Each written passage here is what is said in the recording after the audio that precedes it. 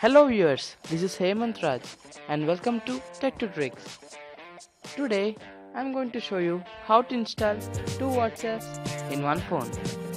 So let's get started. First, we need to download and install this application named Parallel Space. After installing it, just simply click on it.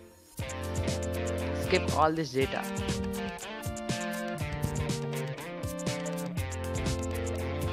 Here we get a recommendation WhatsApp. Simply click on it. Wow, it makes a duplicate of it. Simply open your WhatsApp by simply clicking on it. It takes some time to load. Hey, your WhatsApp is ready. Do subscribe this video and like it. Share the video with your friends if it is useful.